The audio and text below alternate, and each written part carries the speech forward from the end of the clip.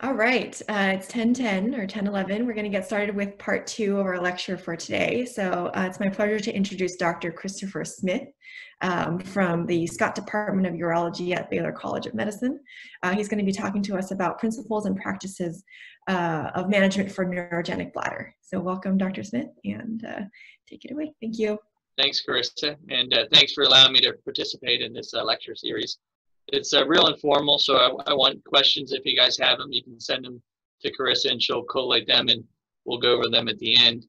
And if you have trouble hearing me, then you can, let Carissa know, and she'll try to stop me and have me move, closer to the microphone if needed.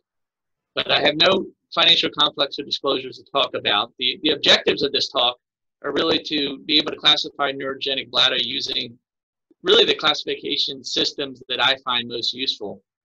We're going to talk about the normal physiology of voiding and what happens after pathology such as spinal cord injury. We'll talk about the proper way to really do a history and physical on these patients and what diagnostic tests are really useful and needed to appropriately evaluate and treat these patients. We'll go briefly into some management techniques, and then we're really going to focus on a couple of neurogenic bladder pathologies that are most common that you're going to see most often within the clinic: spinal cord injury, Parkinson's disease, and multiple sclerosis. Neurogenic bladder, the definition is really dysfunction of the bladder resulting from disease of the central nervous system or peripheral nerves that control micturition. And that's important because a lot of times if you're in clinic and you get a referral from another urologist, they may send a patient with a suprapubic tube who can't void. They may be in urinary retention with a diagnosis of neurogenic bladder. You just have to be aware that to really classify a patient with having neurogenic bladder, there has to be a neurologic etiology, or what's thought of as a neurologic etiology for their voiding dysfunction. And that there's different ways to classify it. I think that the second one, the ICS, or International Continence Society classification system, is the best for actually evaluating and diagnosing patients. This is a urodynamic-based definition where both the bladder and the sphincter are evaluated individually. It also gives information on the bladder sensation as well, and storage pressures or compliance. So that's very useful for the diagnosis or evaluation of patients with neurogenic bladder.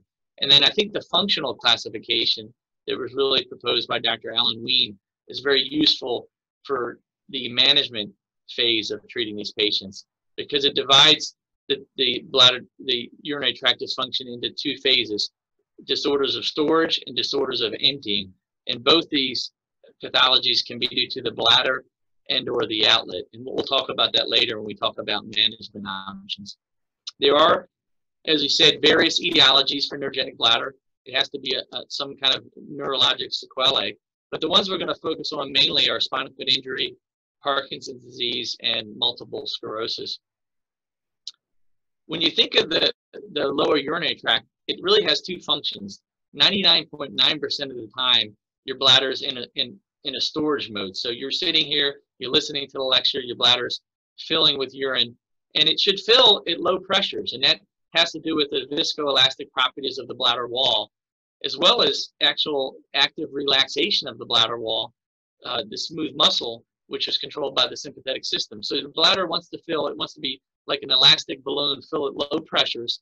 It also has to have adequate sphincter mechanism so that it maintains continence. You don't want the bladder just to be leaking urine at rest. So it has to fill at low pressures.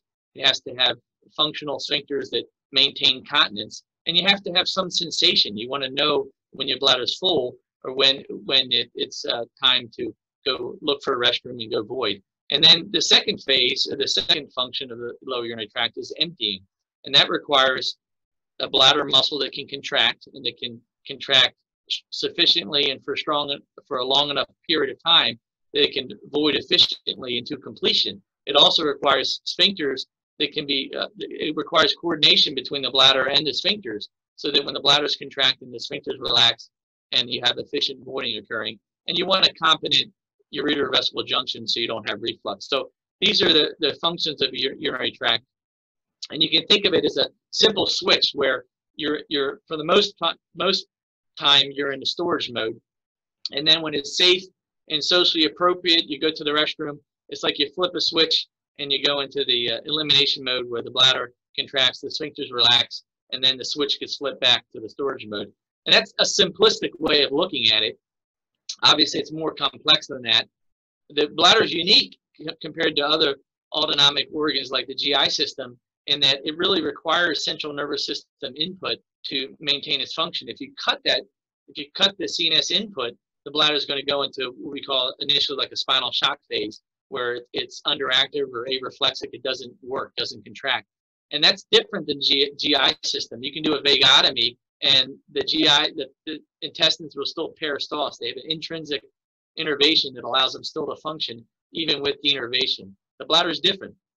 The bladder also is innervated by both autonomic and somatic pathways. Autonomic, it has the parasympathetic pathway, which comes out through the sacral cord and innervates the bladder through the pelvic nerve. This is the primary motor control of the bladder. So this is active during the emptying phase. That's when the pelvic or parasympathetic nerves release acetylcholine, which acts on muscarinic receptors to induce bladder contraction.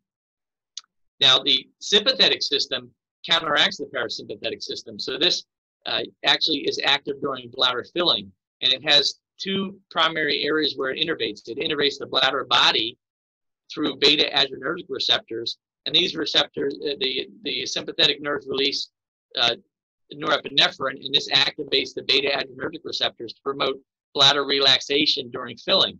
So this is active during filling. It also has nerves that innervate the bladder neck, and it also releases norepinephrine, but in this case, it acts on alpha adrenergic receptors, which actually cause increase in smooth muscle contraction. So this is the internal urethral sphincter that is active during filling. So the sympathetic system is active during filling, and the pelvic nerve is active during emptying. And then you have the somatic pathways through the pudendal nerve. This is also through the sacral cord, and this is active during filling as well. This innervates the external urethral, the striated muscle, by releasing acetylcholine. It activates nicotinic receptors, and this is active during filling too. So basically, the sympathetic and the somatic are active during filling to promote bladder filling at low pressures and maintain continence. And then the pelvic nerves or parasympathetic nerves are active during emptying, and then the other systems are turned off. So how is this all coordinated? Well, the next slide will talk about that. Sensation from the bladder is sent through the spinal cord up through the spinothalamic tracts to an area in the brain stem called the periaqueductal gray.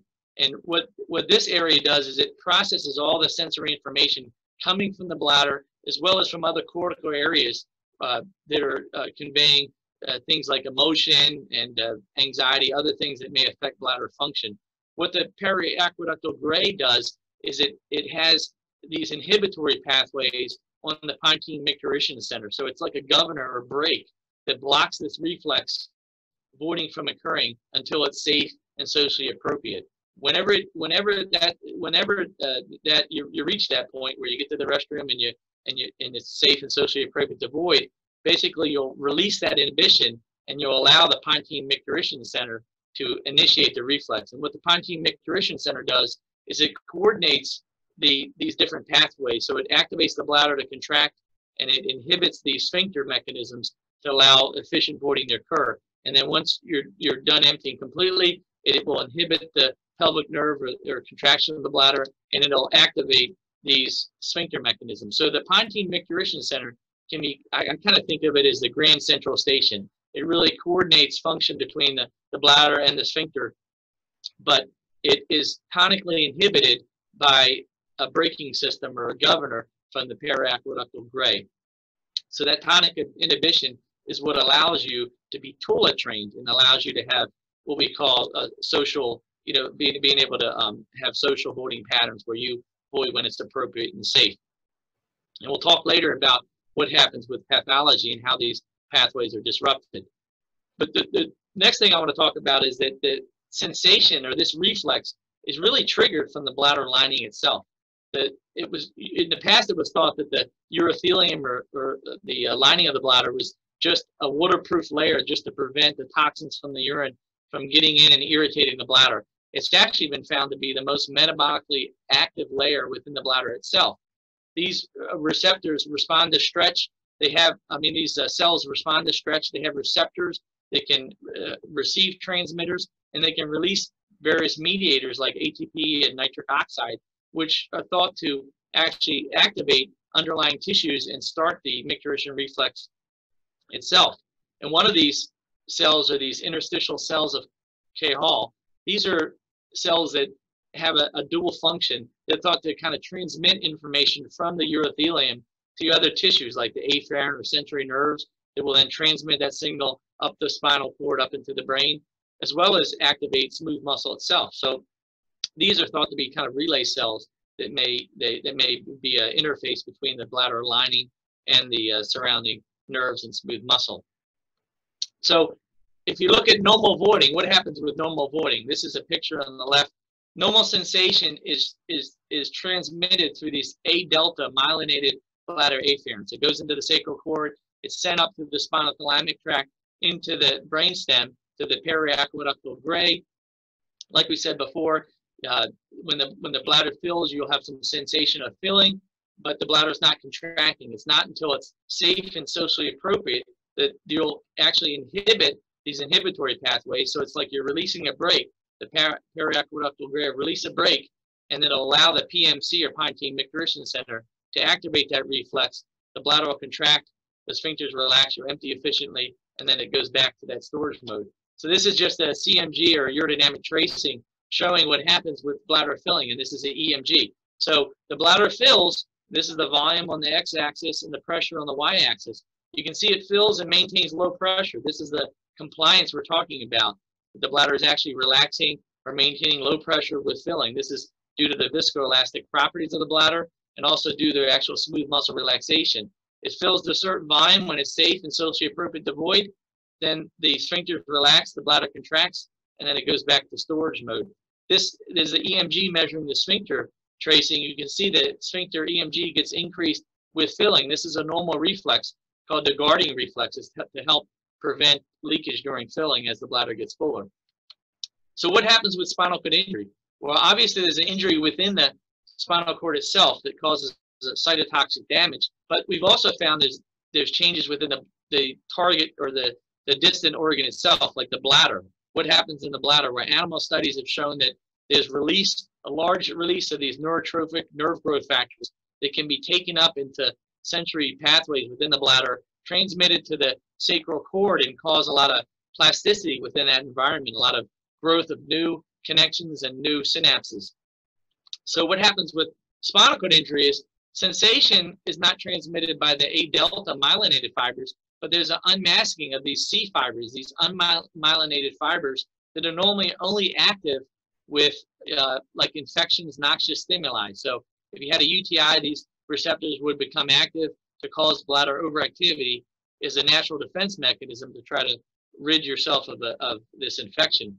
But in this case, they're becoming active with pressure or volume stimuli. So now these nerves are activated. They send their information into the sacral cord. Because the spine has been damaged, you have no way of transmitting that information up to the brainstem and having coordination being taken place by the Pontine Micturition Center. Actually, these new synapses develop between the afferent nerves and interneurons, as well as some of the pelvic nerves and even pudendal nerves innervating the sphincter, and they cause this local reflex circuit to develop. And so you get these kind of uninhibited or overactive bladder contractions that we see during urodynamics, but at the same time, because you don't have coordination from the Pontine Micturition Center, you can see this dysynergic pattern develop, where not only is the bladder activated, but the sphincter is activated at the same time. And so you have this obstructive voiding pattern where the bladder and sphincters contract, this dysynergic or discoordinated pattern. And this can lead to obstructive voiding patterns. It can lead to pressure building up within the bladder and can even back up to the kidneys and cause problems for patients. So that's why it's really important that we do these studies to evaluate what's going on. But this is what's thought to happen with the pathology with spinal cord injury. So if you look at this schematic talking about showing the different pathways, and one thing I'll say is the sympathetic nerves come out through a higher level within the spinal cord, usually T11 to L2, whereas the detrusor nucleus, or the parasympathetic nerves and the somatic nerves that innervate the sphincter, come out through the distal sacral cord. So if the pontine micturition center is kind of the grand central station, this is the one that coordinates bladder and sphincter function, and you and the paraqueductal gray is kind of placing this tonic inhibition on the pontine micturition center. It's actually blocking this reflex. If there's any pathology within the brain, often what happens is you've lost that inhibitory control on that reflex, and so you develop this kind of reflex voiding pattern. So patients that have, you know, a stroke or brain trauma or maybe a brain tumor, often the times they'll develop what we call like an overactive bladder, or where they'll have this uninhibited bladder contractions. It'll be coordinated because the PMC is still intact. So the bladder contracts, the sphincter is relaxed, but it's overactive. They don't have this social or conscious control over voiding. Now you can imagine if you have an injury within the spinal cord above the sacrum but below the pons, now you can develop the overactive bladder because of these local reflex loops that develop, but you can also have dysynergic voiding because you've lost coordination from the pontine micturition center. So detrusor sphincter dysynergia is really only going to develop from a suprasacral but subpons injury, where you lose that regulation from the pons. And finally, if you have a lower cord injury through the sacral cord or peripheral nerves, the predominant pattern you see is an underactive bladder, or detrusor underactivity, or areflexia, where the bladder fills at usually low pressures, but it can't empty because you've lost the motor control. So I think we're going to start with this first question. This is a 48-year-old male with a 2-week history of lower back pain and difficulty voiding.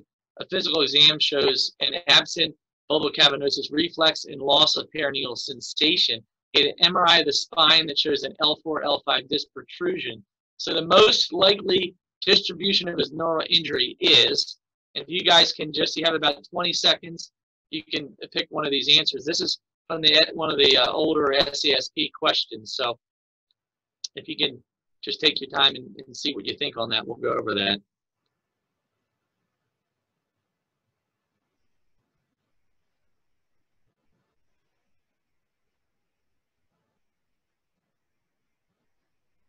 All right, let's see what you guys chose. All right, so it looks like most, 62%, said D, and we'll go to the answer, and that's, I'm going to move this out of the way. That's correct. So this is this patient had symptoms of what we call Cauda-Aquinas syndrome, which can occur with disc disease, usually a central protrusion, and it can affect these nerves coming out. They control bladder and sphincter function. So we talked about these nerves, the pudendal nerve and parasympathetic, come out to that level. So you can have usually a areflexic or underactive bladder, and if the denervation of the sphincter is severe enough, they can have urinary incontinence as well as even fecal incontinence. So that's something to watch about. If you see a patient come in with usually lower extremity weakness and they have some bowel or bladder incontinence, they could have a Cauda-Aquinas syndrome. So we'll go to the next slide now. Let me see if we can advance that in here. Okay, so evaluation and diagnosis. The most important goal with evaluating these patients, especially spinal cord injury patients that really are at high risk for upper tract damage, is protect the upper tracts. We're really trying to protect the kidneys first. We're trying to prevent comorbidities like urinary tract infection, stone formation, and then, you know, give the patient a treatment option that can help them achieve continence and really improve their quality of life. So it's important to start with a good history. You want to know what type of neurologic disease is resulting in the neurogenic bladder. Is it a spinal cord injury or is it something else? Multiple sclerosis, Parkinson's disease, a stroke. If the spinal cord injury, you want to know, what's the level of the injury? Is it a complete or incomplete? And is there any risk or do they have any symptoms of autonomic dysreflexia? And we'll talk about that a little later on. It's important to know how they're currently managing their bladder. Are they voiding on their own, using a catheter, a condom catheter? And what's their degree of continence or incontinence? How severe is it? How many pads are they using? Any history of and frequency of urinary tract infections? Are they febrile UTIs or just local or just symptomatic UTIs? Any history of stones? Their sexual function? Any interest in fertility? And what's their bowel program? Because this can clearly impact their bladder function as well. Their exam, you really want to focus their exam on the abdomen, back, and spine exam. You want to do a genital pelvic exam as well as a rectal exam and a focused neurologic exam. You want to look for things like skin breakdown that could be resulting or contributed to by urine leakage, and any evidence of urethral erosion as well from chronic catheterization. The labs, we really want to focus on a UA and culture, but know the difference between true UTIs and colonization. That's an important factor to know. And then, doing some chemistries, electrolytes, creatinine. In spinal cord injured patients, the cystatin C is a better measure because it's not dependent on muscle mass. And then in males, getting the PSA exam. Radiologic exams are really important to evaluate the upper tracts. We usually will start with a renal ultrasound because less radiation exposure, and that's a good way to monitor for any evidence of back pressure from the bladder causing hydronephrosis or other complications such as stone formation. This is an old slide just showing distribution of neurologic injury, and in this example you see a pretty fair distribution from cervical through thoracic, lumbar, and even lower cord or sacral injuries. And what the point of this slide is that normally you'd expect, like that when we went through that schematic of the different pathways, that a patient with a lower cord injury, like a sacral injury, would most likely have what we used to call detrusor areflexia, or what we now call neurogenic detrusor underactivity. And that's what we see here. And you'd also expect the higher the level of injury, the more likely you're going to have the detrusor sphincter dyssynergia. And likewise, we see that. But you can also see that there are patients with cervical that classify with a cervical injury by their AGES score that have the areflexia or underactivity, as well as patients with a sacral injury that can have dyssynergia. And the point of this is that the physical exam doesn't always show what's truly occurring with the bladder. There may be, in the case of a patient with a cervical injury, they may have an occult lesion in their sacrum that's not picked up by exam, but that knocks out the bladder pathways. The same way a patient with a sacral injury may have an incomplete injury where some information is being transmitted, but yet it can't be coordinated at the PMC, so they have a dyssynergic voiding. So urodynamics are really important because the level and completeness of spinal cord injury don't always predict what we find on urodynamics. It allows you to really individualize the bladder and sphincter activity so you can really develop a treatment plan that's going to be safe for the patient and really improve their quality of life. Some of the things that we look at on urodynamics are sensation. This is the filling phase. Do you have any sensation of filling? Is there any evidence of overactivity during filling? And then really, what's their compliance, which is a measure of the bladder stiffness, right? You can measure compliance by taking a change in the volume and dividing it by change in pressure. Usually anything above 20 mLs per centimeter of water is considered normal. Between 10 and 20 is considered decreased, and below 10 is really poor. Another way we can do is what we call detrusor leak point pressure. And this is where we fill the bladder during a urodynamic test, and the volume, the pressure at which we see leakage occurring around the catheter is what their detrusor leak point pressure is. Now this is actually leakage occurring outside of a bladder contraction. So it's just related to the stiffness of the bladder. So a higher leak point is usually consistent with a decreased compliance, right? So the two general patterns we see when we do urodynamics are either neurogenic detrusor underactivity, what we used to call areflexia, and they may or may not have adequate compliance. And the other one is neurogenic detrusor overactivity, or what we used to call hyperreflexia. And they may or may not have detrusor sphincter dyssynergia and may or may not have adequate compliance. They may have good or poor compliance. As far as cystoscopy, it's there's no stringent, really guidelines on this. Some recommend doing a surveillance cystoscopy on patients that have had chronic indwelling catheters for over 5 to 10 years. I think it's clear that if patients are having recurrent urinary tract infections or any, hematuria, gross hematuria, that we don't want to just attribute it to catheter, irritation or damage, but you want to do a cysto on these patients as well. So what happens after spinal cord injury? Initially, there's a spinal shock phase where the bladder is flaccid. You have an areflexic or underactive bladder. You also have flaccid paralysis, below the level of injury. And then you have a recovery pattern. Usually the somatic reflexes recover first. So the patient will develop, reflex spasticity in the lower extremities, and then the bladder function will return. And then you usually have a stable pattern. So we don't normally perform urodynamics right away when they're in the spinal shock phase, because you're going to just see a reflexic or underactive detrusor. These patients are usually managed with just intermittent catheterization, or if that can't be done, an indwelling catheter. Once they start developing these somatic reflexes, or if they start leaking between catheterizations, that's a sign of these bladder reflexes returning, and that's a good time to do a baseline urodynamic study. We talked about detrusor leak point pressure. This is just a schematic showing that it's the pressure at which you see leakage occurring around the catheter during filling, and you'll know the volume of infusion as well as the pressure at which that occurs. Normally, we want that to be less than 40 centimeters. Above 40 centimeters has been shown to lead to be correlated or associated with upper tract damage, hydronephrosis, reflux, and renal impairment. This is a patient example of a patient that was catheterizing and getting volumes of between 200 and 250 mLs. They said that they had, some leakage between catheterizations, but otherwise they thought they were doing well. We did a urodynamic study and calculated leak point pressure.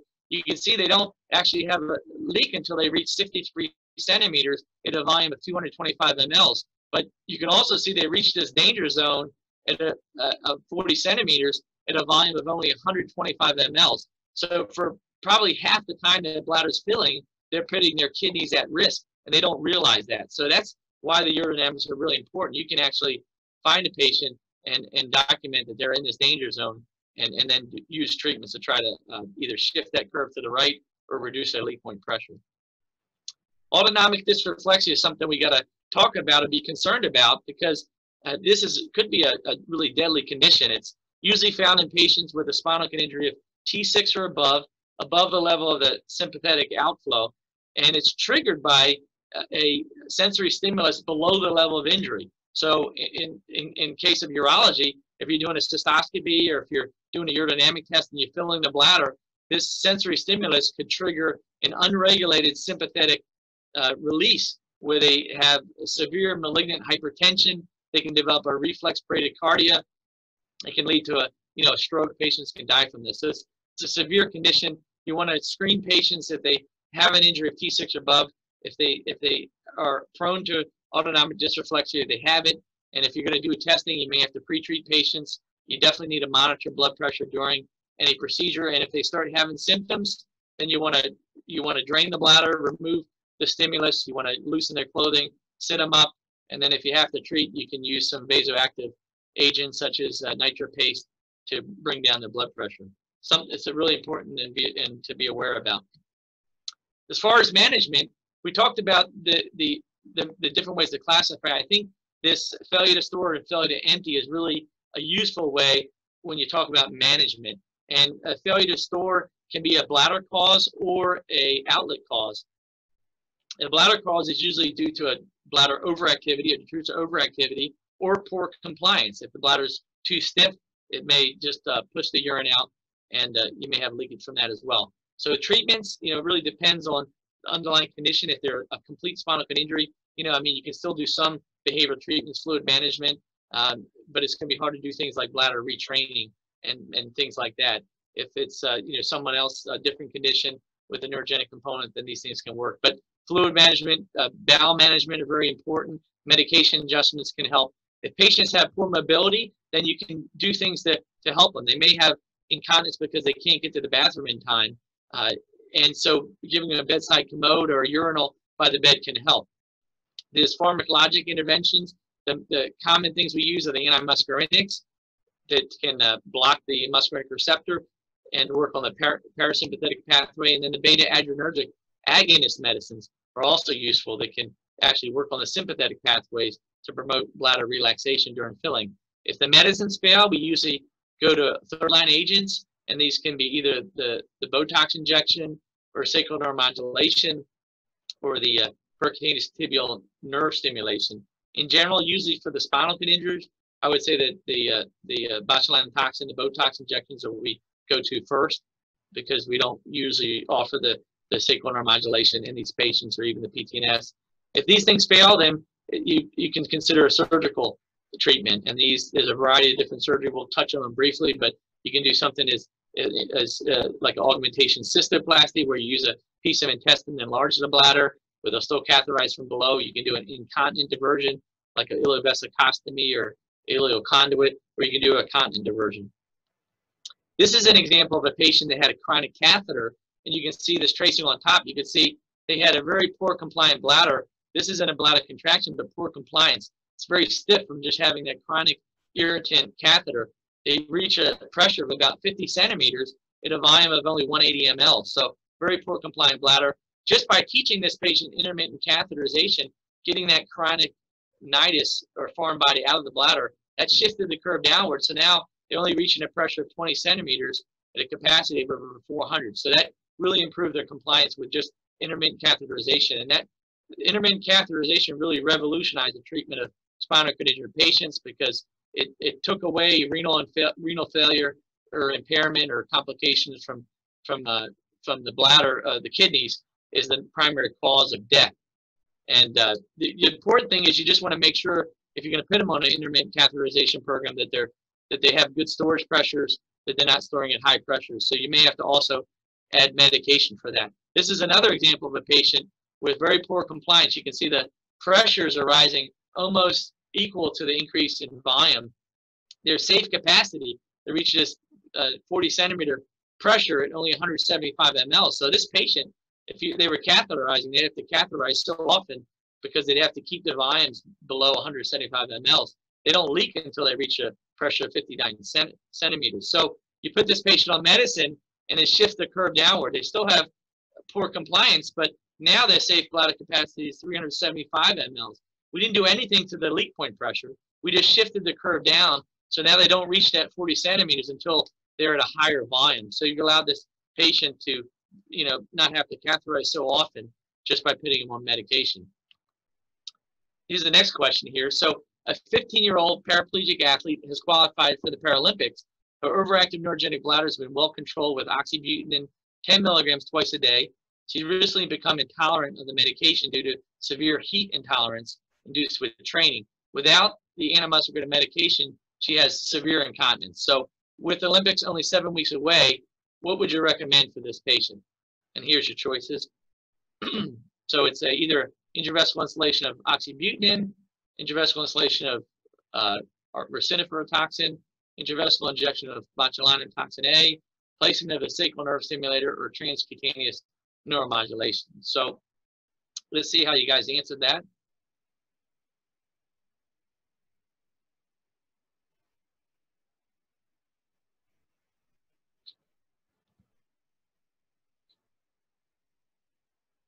All right, intravesical injection of botulinum toxin. Okay, that's right. Yep. So that's the so that heat intolerance can be seen in these patients. Less common with the slow release, but the next step for this patient would be the Botox injections. That's correct. And that's how we do it. We can do it in the office. We can, if a patient's voiding on their own, we usually use a lower dose, 100 units. If they're catheterizing, we use a higher dose.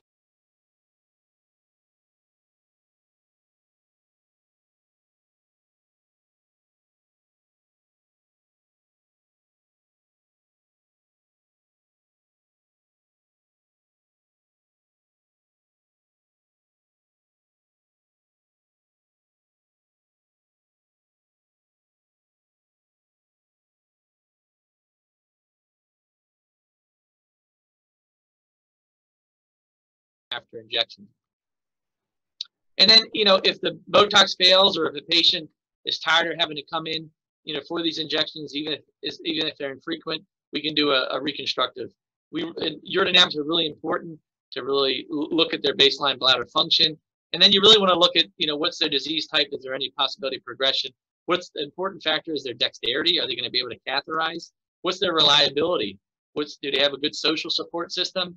You don't want to do an augmentation or on a patient and they're not going to be compliant with catheterization, because they could rupture it and die, right? So it's really important. And what is their real desire? Some patients might not really require a continent diversion. They don't mind having an incontinent diversion.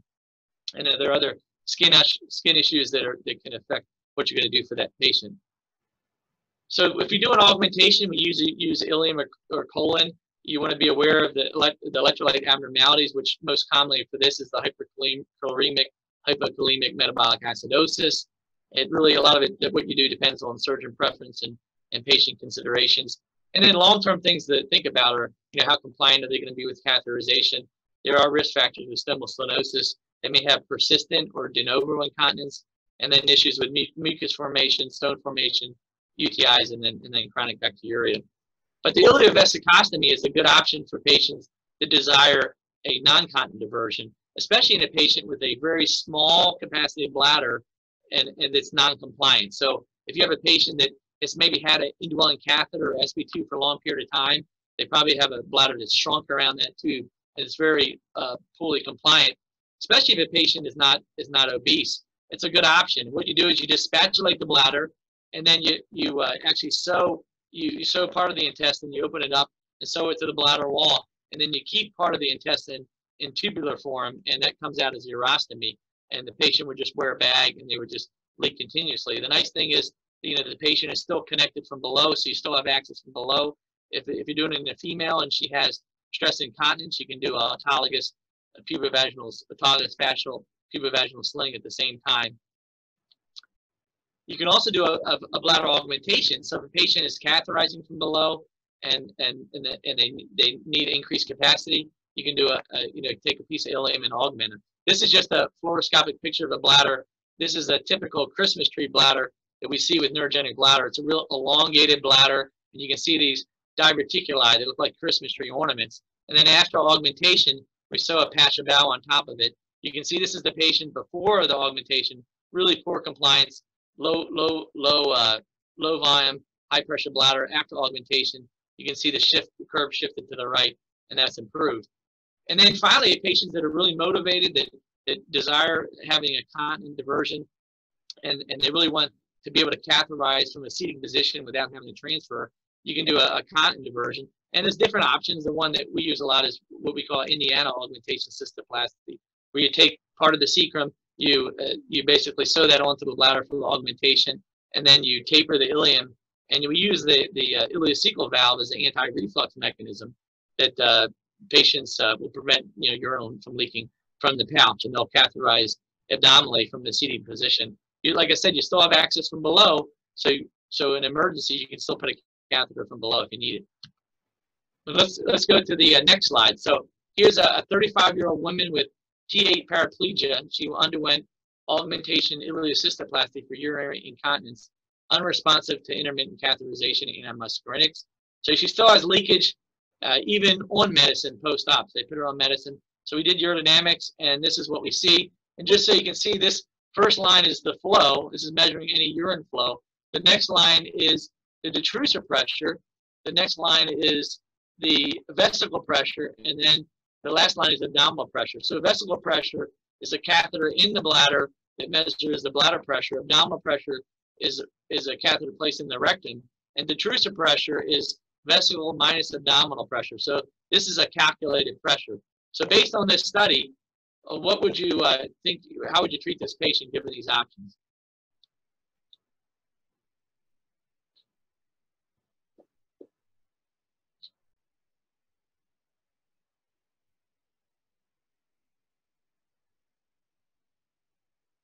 So some of these options are creating ileovesicostomy, give her a continent catheterizable diversion, inserting additional bowel patch, placing a pubovaginal sling or closing the bladder, and doing an appendicovesicostomy.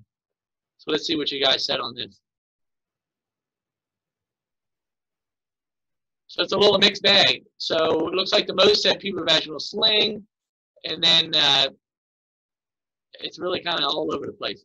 So let's kind of look at this study and see what we think here, and maybe that'll help. So what do we see here? So the patients are being filled, and you can see that there's the vesical pressure goes up. You see leakage occurring, but you see nothing abdominally, right? So that would be consistent with having an overactive, uninhibited contraction with leakage, right? And then later on, you see this abdominal pressure. It looks like the patient probably had the patient Valsalva that's also picked up on the vesical pressure, right? But you don't see it on the detrusor because this is just an increase in abdominal pressure, and there's no leakage occurring. So there's no stress leakage. It looks like overactivity. So I think, because of that, the sling's not going to help. It looks like this bladder is still overactive. So, what would be the appropriate treatment for a bladder that's still overactive after you do an augmentation? And in this case, we'll just go to the answer. It's going to say, inserting an additional bowel patch. So that's an option to do that. Now, what I will say is that one option that wasn't on there is injection with Botox, and that would be my next step. If the medicine failed, the next step would be injecting Botox into usually it's the native bladder, and to see if that helps. If that still doesn't help, then in that case you can insert another patch in. It may mean that there's still some overactivity. You haven't broken that contraction in the bladder enough. That's why it's really important to do a really wide spatulation before you put your augment in, because if you leave the bladder in a contracted state, it can still cause some of these overactivities. So this is a little tricky question, but the urodynamics can help you know what's going on.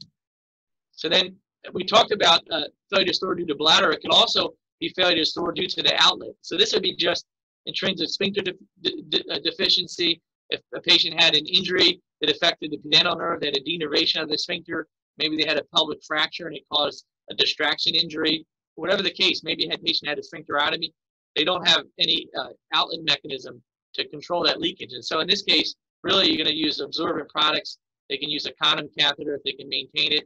And then it would be treatments for stress incontinence, whether that's injection therapy, artificial sling, a male sling, or in the case of a female, a pubovaginal sling. Here's another question. A 35-year-old man with C5 quadriplegia has urinary incontinence managed by condom catheter drainage. So urodynamics reveals a detrusor leak point pressure of 60 centimeters at 150 ml. So the next step is, and we'll bring up the answer. So you can do observation. You can put them on intermittent catheterization. You can give them antimuscarinic medication. You can do external sphincterotomy, or you could do a sling in this patient. So what do you think in this case?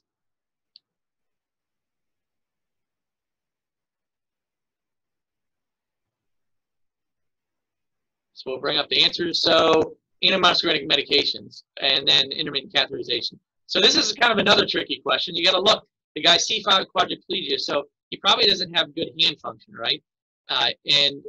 So he's probably not going to be able to catheterize himself. He's got high leak point pressure, so observation is not good, right? The antimuscarinic medication would help the bladder, but it wouldn't help him empty.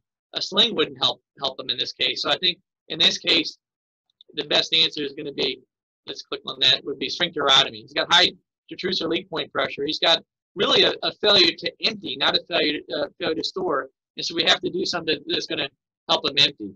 And because he can't really, he probably doesn't catheterize since he's quadriplegic, that he's either going to need some kind of chronic catheterization or a sphincterotomy.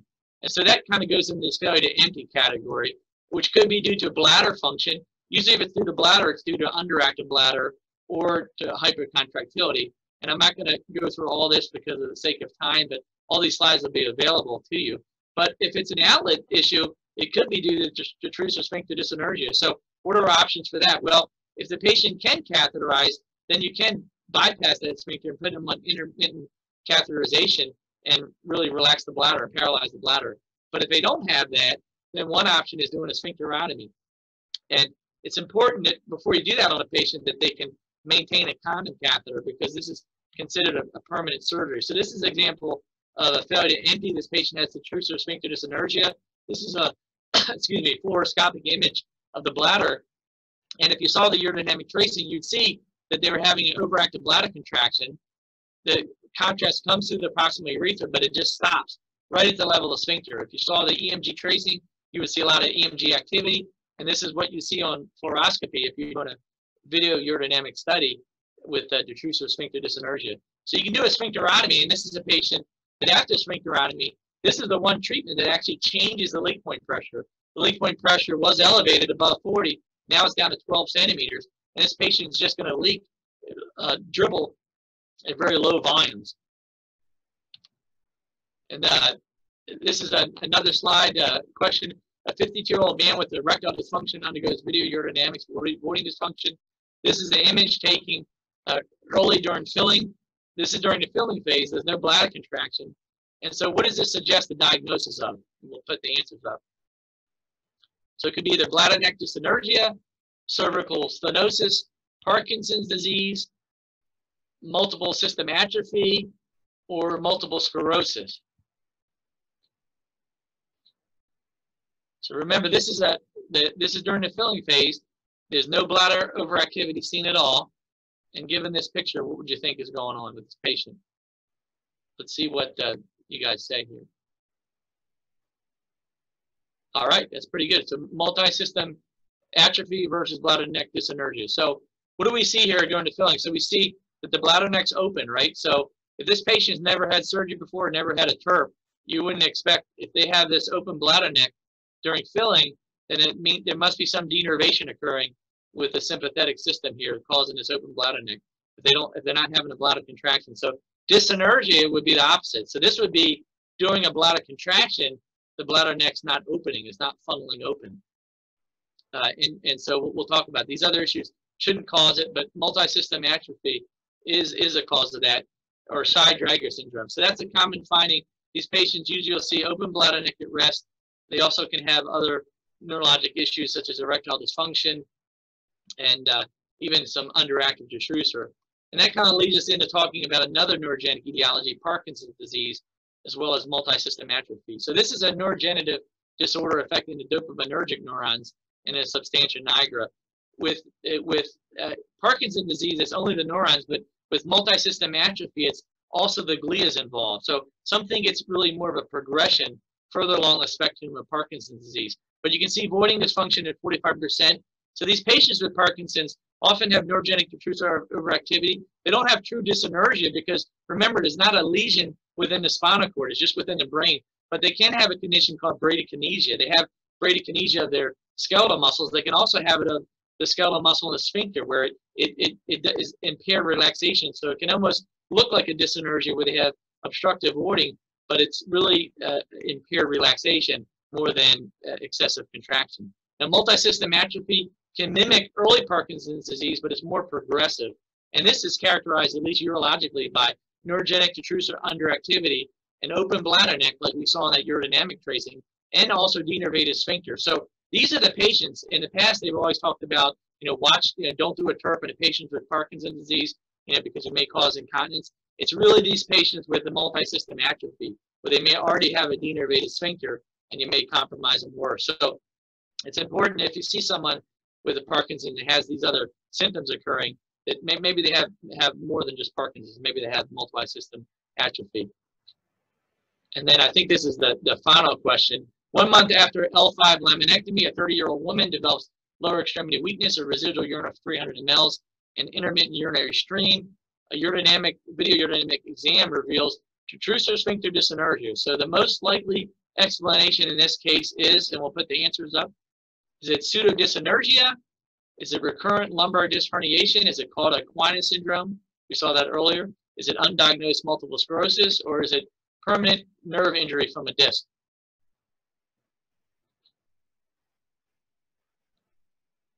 So we'll kind of go through that and then see what your answers are for this. Undiagnosed multiple sclerosis. So good. You guys were right on that one. So because the main thing is just looking to see what of all those cases, which one can cause the detrusor dyssynergia. That's the only one that's going to cause it. Remember, it's got to be a lesion in the spinal cord, suprasacral, below the pons of the suprasacral. Pseudodyssynergia is basically dyssynergia, but it's voluntary. So it's a patient that has urge incontinence, and you voluntarily contract your sphincter to prevent leakage from occurring. It's not a unconscious contraction. It's a conscious trying to prevent from emptying. And then all these other things, disc herniation, called Aquina, and permanent nerve injury from disc, these are below the level of the cord. So they're below the sacral cord in called Aquina. They're not going to cause it.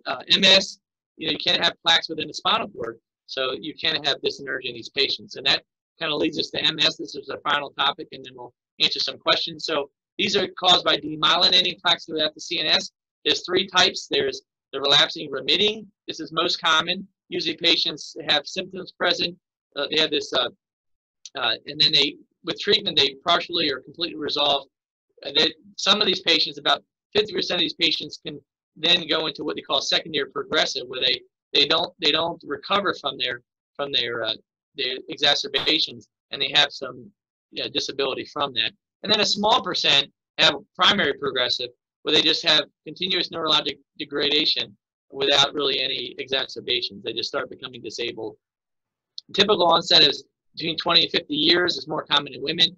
Remember, about 2/3 present with pretty moderate to severe LUTS, and about 14% can present with urinary symptoms initially. So if you have a patient that has, that fits in this category, has pretty significant urinary symptoms, you may want to do some urodynamic testing, see if they have dyssynergia, and get them referred for neurologic evaluation. The urodynamic studies usually show neurogenic to true sort of activity in the majority of them. Dyssynergia in about a quarter of patients, and about a fifth of patients will have underactivity. About 10% will have normal studies. And treatment is really similar to a lot of the other ones. You want to, evaluate patients initially, do behavioral therapy and pharmacologic therapy. If they have elevated PVRs, then you can consider starting them on intermittent catheterization. If they fail that, you can do third-line therapies, botulinum toxin or neuromodulation. The one issue with the sacral neuromodulation is the restriction on MRIs. That may be lifted in the near future, and then maybe some of the new technologies out there that allow you to low intensity MRIs. So that may be relaxed with time, but in the past that was a big issue with these patients. And then if that fails, some patients are so disabled you end up putting a suprapubic tube in, or other patients that are motivated, you can do a reconstructive surgery, augmentation. So I think just to summarize, the neurogenic bladder, remember, it's a dysfunction of the bladder resulting from disease within the CNS or peripheral nerve to control micturition. You have to have an underlying neurologic etiology, or at least one that's thought to be causing their symptoms. Urodynamics are real key, especially in the patients that are at risk for dangerous bladders, ones that are either poorly compliant or have dyssynergia. So these are definitely the patients that have the spinal cord injury or the MS. You want to get baseline urodynamic studies. And our goal in these patients are really, first goal is preserve renal function, and then reduce complications and provide them with an acceptable solution that improves their quality of life. So I appreciate your attendance, and I'll be happy to answer any questions that Carissa has. Dr. Smith, thank you for that excellent talk. We really covered a lot of ground, and I realized that, neurogenic bladder is such a heterogeneous condition, and there's so many different, pathways to managing these different patients. So thank you for providing such a comprehensive overview. And thank you everybody else who submitted some questions for us. So I'm just going to get started. Just as a quick reminder, please fill out the survey online. Oh yeah, I didn't show that right there. There we go. Oh yeah, the magical slide. So please fill out our survey. Any Q&A questions we don't get to, we'll post onto the website as well. So I'll get us started with this question about how you typically follow your spinal cord injury patients, or maybe patients with more congenital, spinal conditions. How often are you doing your dynamics, ultrasound, seeing the patient? Good question. That's a good question, because there really aren't any, clear or, well agreed upon guidelines for that. I think it differs. I think that for sure that patients that you think are higher risk, you definitely want to follow more closely. I think I always will do an annual, or attempt to at least do an annual renal ultrasound to look at their upper tracts. And then as far as urodynamic testing, I think it's important that these patients that are high risk, the dyssynergic patients, the poorly compliant, that you have to do routine follow-up, at least, try to on an annual basis. Or if you're doing some, change in treatment, if you're going to have a patient with poor compliance and you give them Botox injections, you have to really repeat the urodynamics to see if you've improved their compliance. Because symptomatically, they may feel the same. If you haven't improved their compliance, it means it's not working. Also, if there's a change in their function, if they start, developing, more incontinence or recurrent UTIs, maybe more dysreflexia, then that's another sign to maybe restudy them. Mm-hmm. I think ideally, it would be nice to, do a urodynamics on patients on an annual basis at least, and ultrasound, every year. But I think what we try to do is at least do an ultrasound on a yearly basis. And, on these high-risk patients, try to get a urodynamics every year, and then other patients kind of follow them for changes in their upper tracts or in their clinical condition. Great.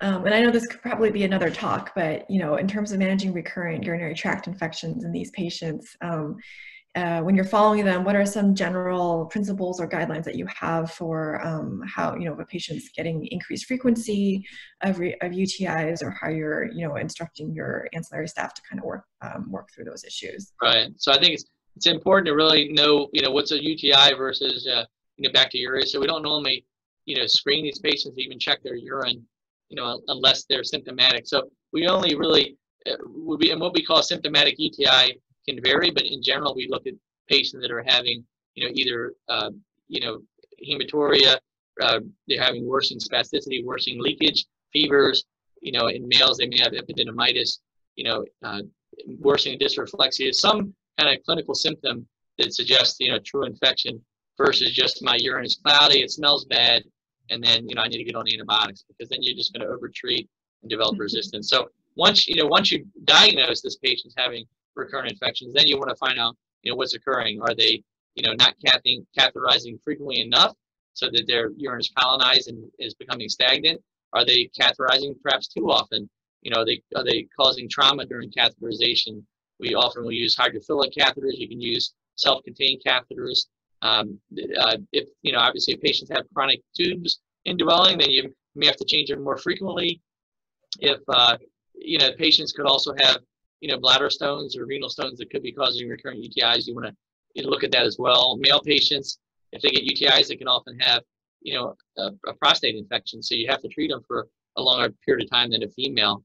We'll do things like, probiotics, getting patients on, cranberry supplements, women on, if they're old enough, the estradiol screen, we'll do those measures as well. Good bowel management is important as well. So there's different things to try to look at. These are some of the things we look at initially. Mm-hmm. And how often do you actually use long-term antibiotic prophylaxis for these patients? Yeah, generally not. I can't say I don't have any.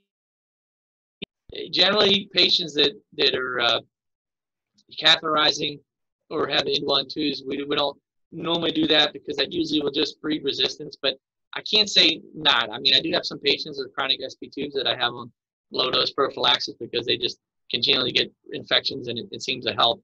But in general, we try to avoid. We try to do all these other measures first to try to limit them. If they have bladder